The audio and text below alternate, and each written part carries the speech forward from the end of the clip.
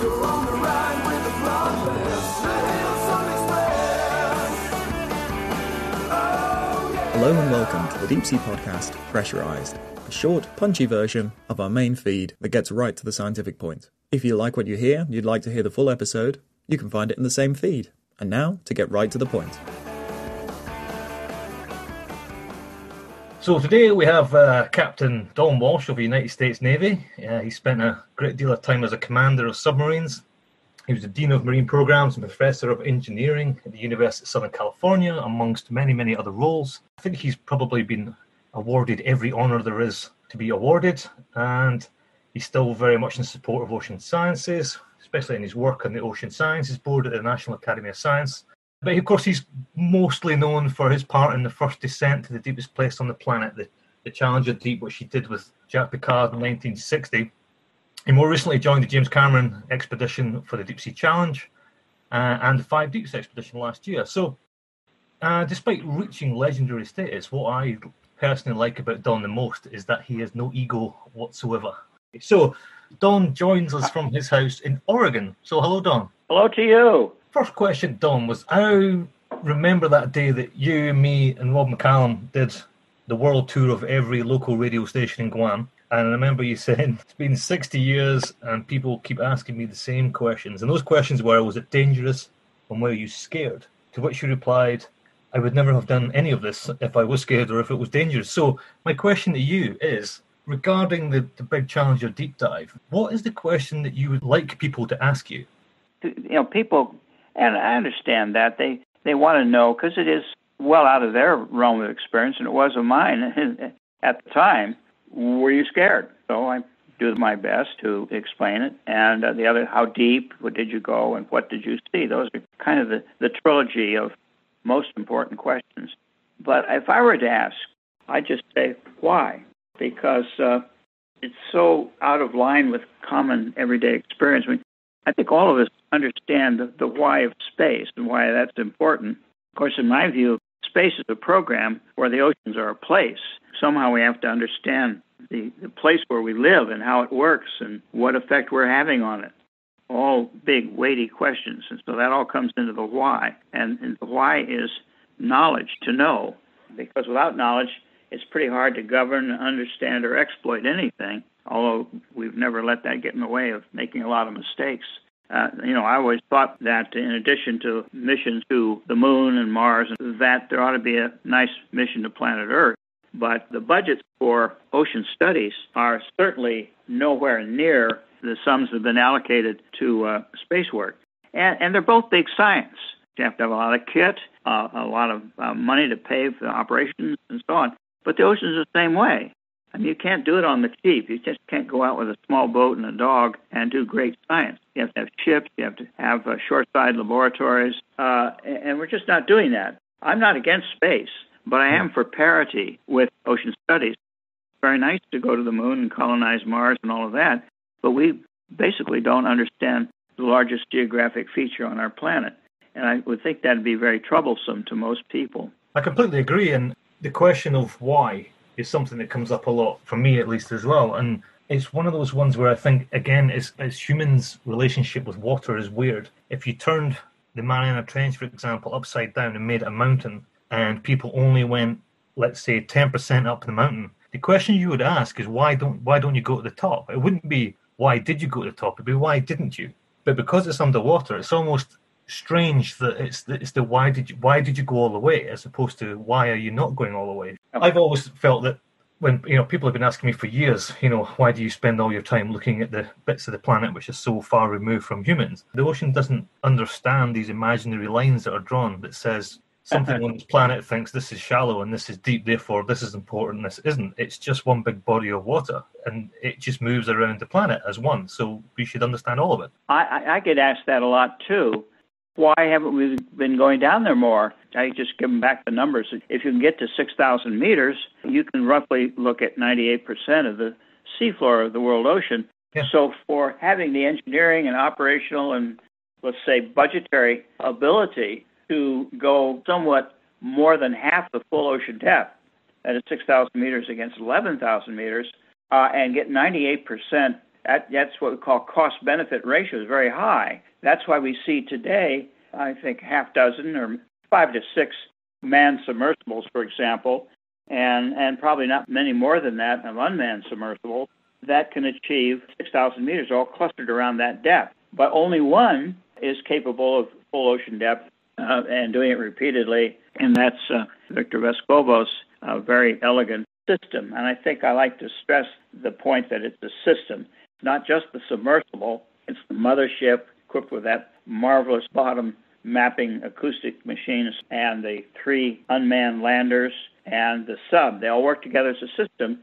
I've been saying for years, probably the world needed at least one system of this sort that could go everywhere. And I'm thinking of the model of the deep sea drilling project where you have this one drill ship. It happens to be owned by the United States, but it takes scientists from all nations who qualify and have the budget to do their scientific work. Everybody doesn't have to have their own. That's, where do you raise the flag kind of thing. And that doesn't do us much good in studying the world ocean, because there's no one nation has all of the marbles, all the capabilities, all of the talent. It's so important for international coordination and cooperation. And we seem to have that a bit in the space program, but it's a high-ticket item. You have to buy in, and it costs a lot of money.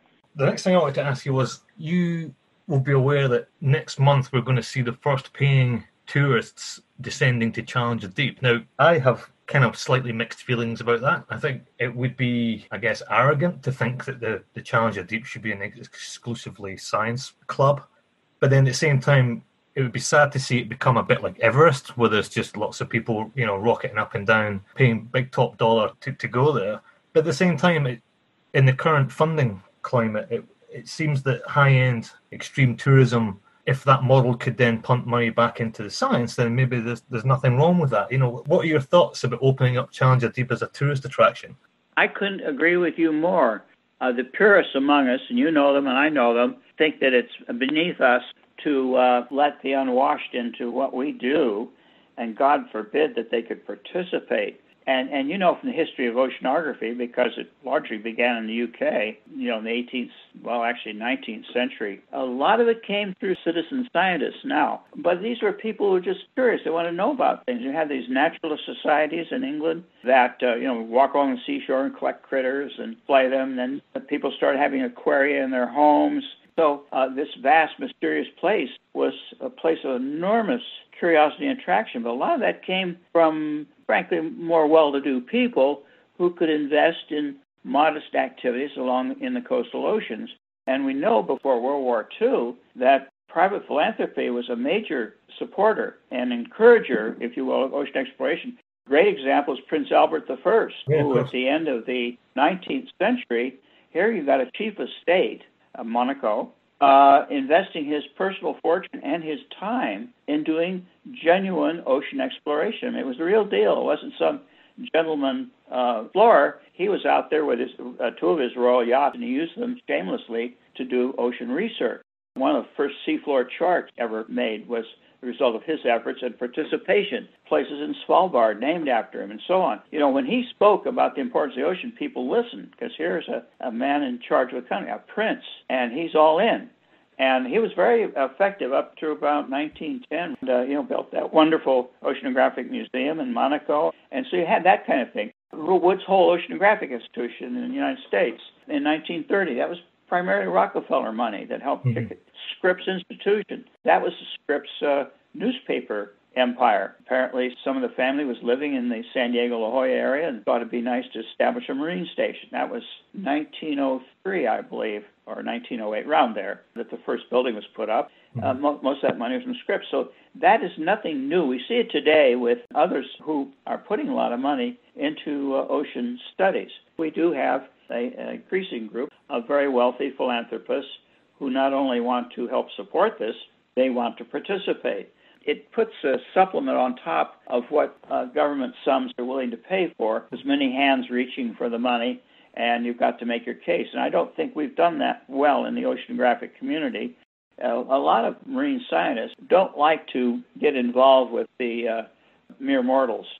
I'm too busy, and I haven't got time to educate you on what I do. When I get finished with my work, I'll tell you the import of it and how the information I've developed as a scientist can be used.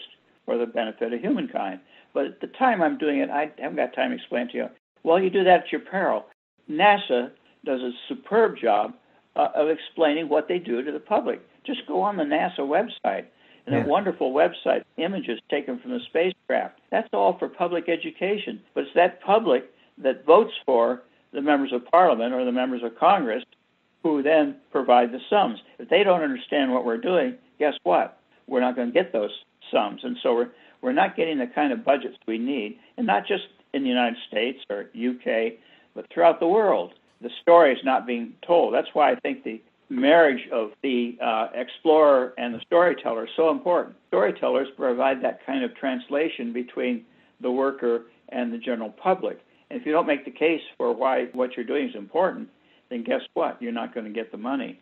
Frankly, we're not selling what we do to the public, and the public, not knowing what we do, is not very supportive. How can you support something you don't know?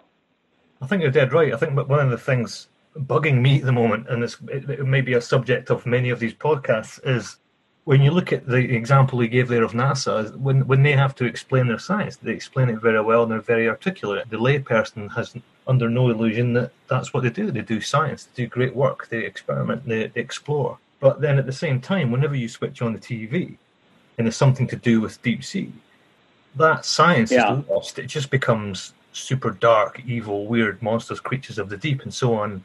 And a descent in a submarine becomes dangerous, becomes scary, becomes darkness.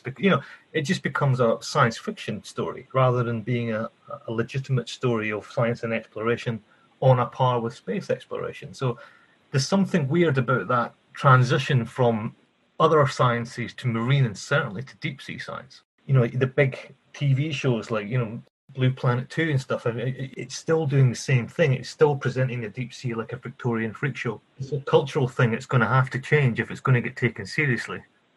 Also, the storytellers, scientists who are also very articulate storytellers, don't have an easy time. Carl Sagan, who was, in his own right, was a brilliant astronomer, but he was a very, very good communicator. He had a huge success in his TV series explaining space to people. In his own community, they say, well, he ought to be at the workbench, not at the microphone. And people poo-poo Jacques Cousteau. He was a popularizer of science. When I was at university back in the late 70s, I can't tell you how many young people would come to my office and talking about how they wanted to be a marine biologist, just like Jacques Cousteau. So many of them couldn't find work, because they didn't realize that it was only one of the many disciplines involved in studying the oceans. But it became a definition of oceanographer that you were a biologist. And so we weren't getting marine geologists and physical oceanographers, chemical oceanographers, and the other areas because they weren't mentioned. But Cousteau caught a lot of heat for him being the showman, and he was a showman, no question about it. He knew how to popularize exploration of the oceans, ocean science, and he took some licenses with how he set up his programs, but it was always for the effect, le fait, as they say, in making it really interesting, entertaining, but also there was a message buried in there. And I knew him. I first met him in '62, and I did a couple little programs on board Calypso, but it was nothing big. It was just alongside a dock and school children in Toulon. But he had the knack, and he knew how to tell the story, and he did it well. But if you listen to his musings about the importance of the ocean, that's waxing on very philosophical. He was passionate. There was no doubt about that. The science community didn't respect him. They used him and trying to get him to promote their programs, but there was not a lot of respect there. There's a lot of respect by the public at large. We can see that from all the awards and honors he got.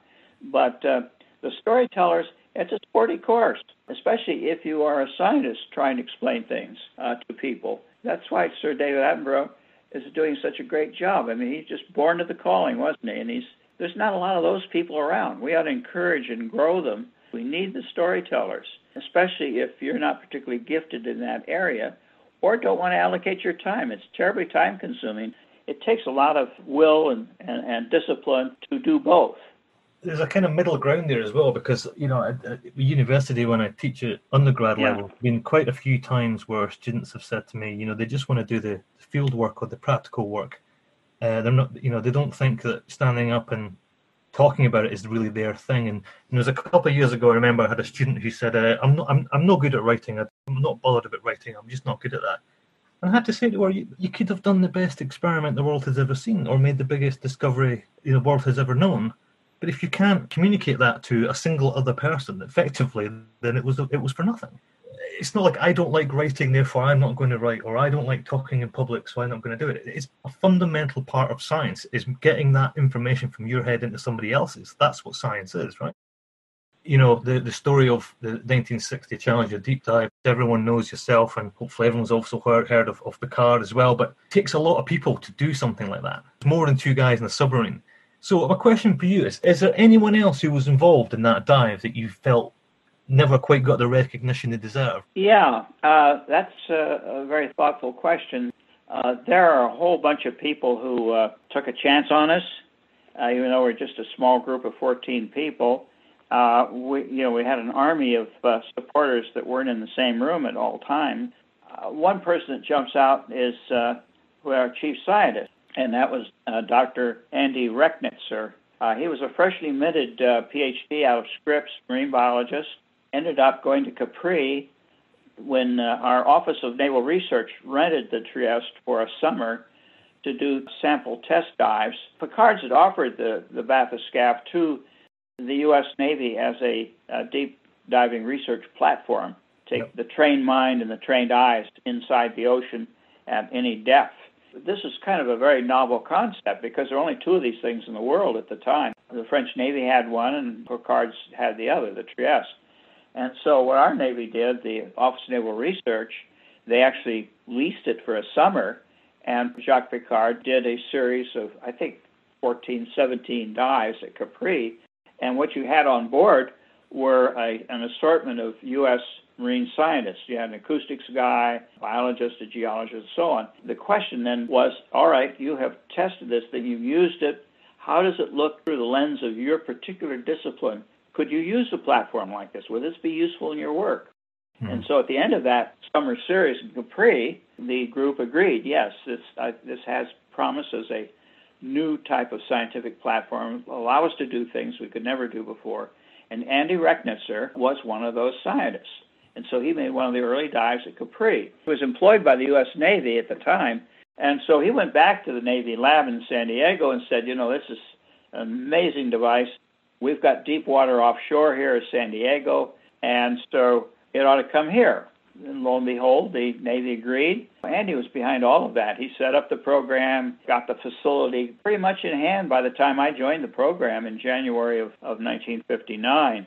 So Andy is undervalued and underappreciated and not mentioned in the accounts like he should be. I'm going to have to look him up now. Please do. Amazing guy. He was my mentor, really.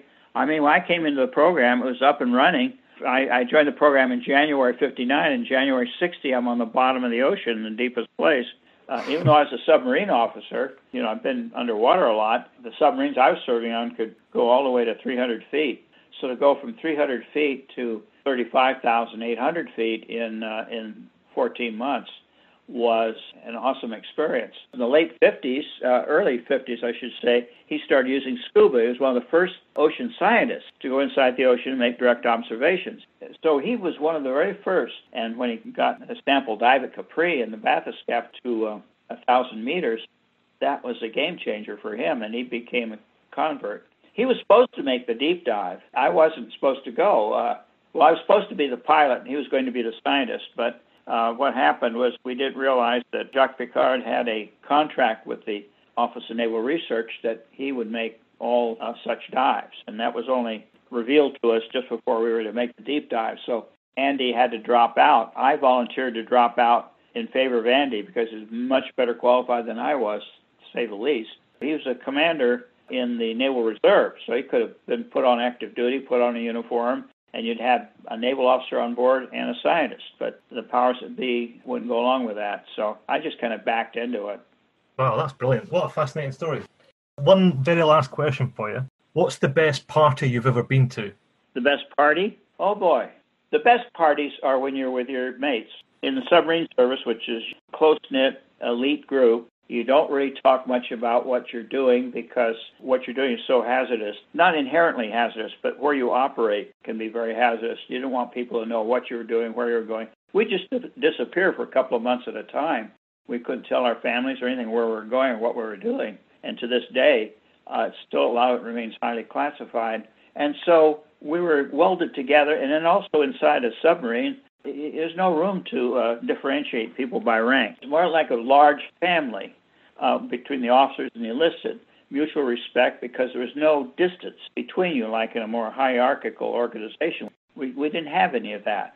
It was a different feeling and a lot of collegial respect and affection for your people. So when we had submarine parties, we played hard and we worked hard. So those were fun because we get together with people that, had similar experience, similar stresses in their lives. The fact is that there wasn't a lot of that in submarines.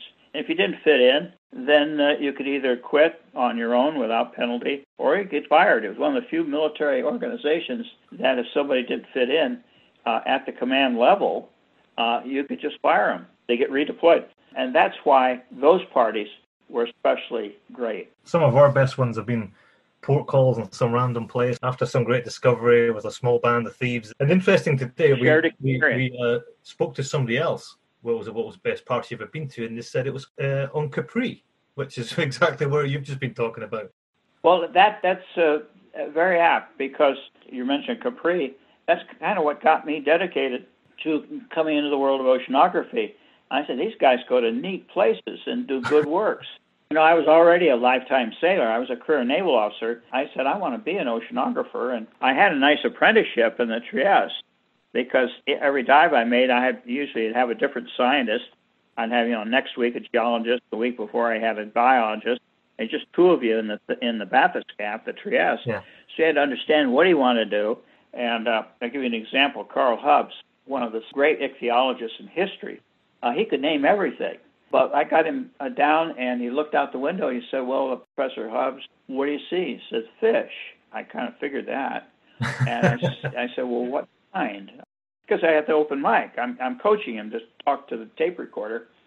And he said, lots of fish. I said, well, you got more for me? And so that's kind of coaching I did as the pilot. So it was an apprenticeship. I learned the words, something about what these people do, and a variety of them, many disciplines. But I didn't have the formal book training. So at one point in my career, I got the Navy to give me the time off to go back to university and get a proper graduate level education. I wanted to study acoustics because, internal waves are kind of important in operating submarines because it changes the quality of sound in the sea. And so I wanted to study hydrodynamics of the ocean in graduate school because I figured that'd make me a better submarine driver because my next job after graduate school was command of a submarine. And the oceanographer of the Navy came down to Texas A&M, where I was in school, and said that he had been to a very interesting meeting with NASA, and NASA wanted to know what could you tell about the world ocean from Earth orbiting platforms. And I said, well, that's certainly very interesting, Admiral. I'll make sure I keep up with the literature and find out how you do that. I said it to the Admiral, and he said, well, Commander Walsh, I want you to go down to NASA Houston and find out what they're doing.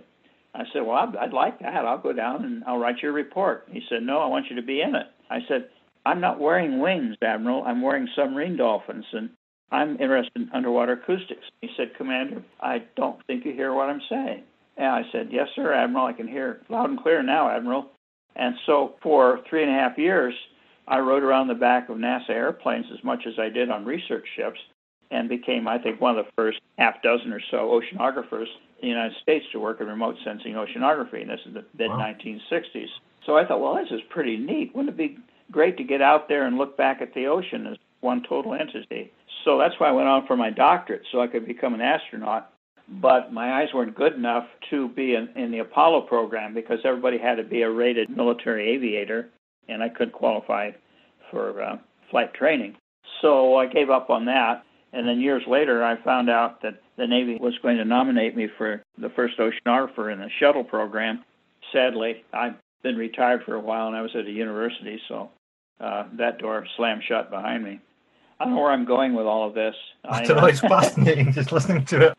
I drank at the well of many different areas of ocean activities, bottom of the ocean, submarine service, working on surface ships with the Mir subs, and then even the space program. Well, and of course, the underlying theme of working in the Arctic, polar regions a lot. I've been working actually in the polar regions longer than I had worked undersea. My first Arctic trip was 70 years ago, and my first Antarctic trip was about 55 years ago. I've gone about 80 polar expeditions, and I've got the Walsh spur named after me in the Antarctic. So, I wasn't just visiting, I was doing. But when we're talking about stuff like we're talking about today, I don't usually bring this up because it doesn't relate to studying the ocean. Honestly, Don, this has been one of the most fascinating things, just sitting and listening to all this. It's incredible. Have you ever written all this down? I'm writing a what I call an unauthorized autobiography. It's called Sea Stories, and it's SEE, Sea Stories, Conversations with Myself.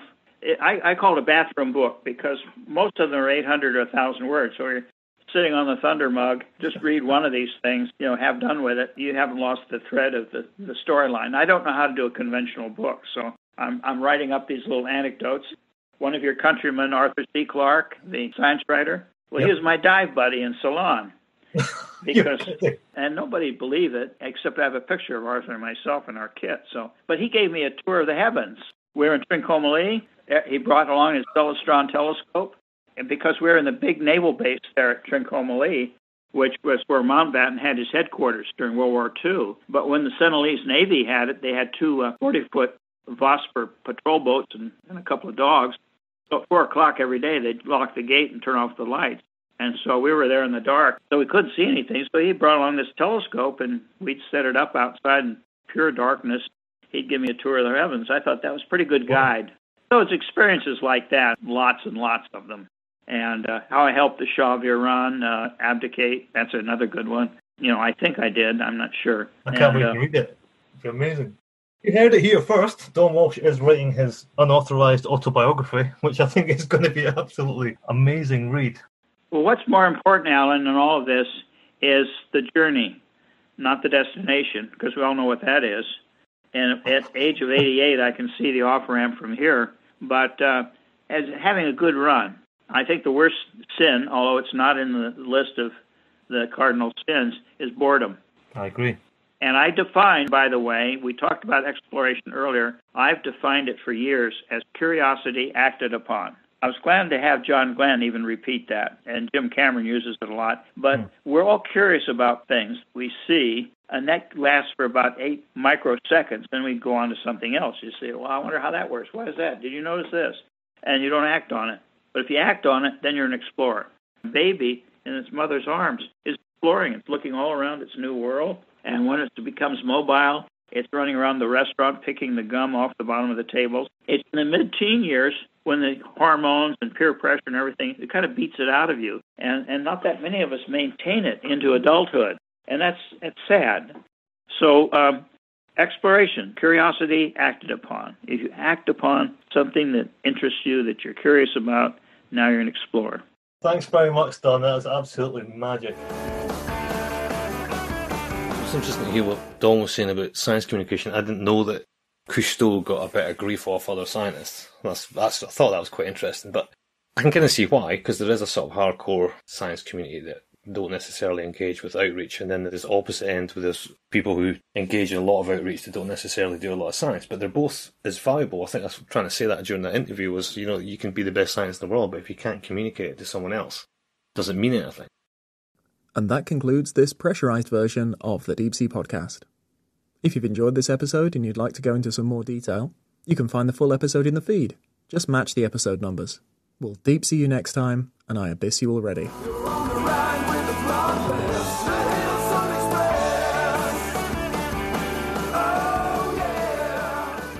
The Deep Sea Podcast is supported by our company, Amatus Oceanic. If you'd like to explore the deep sea for yourself, we can provide the technology and know-how to allow you to do that. Or if you'd like to bring the deep sea to your audience through storytelling, fact-checking, or presentations, we can help with that as well. We want the deep sea to be accessible to everyone.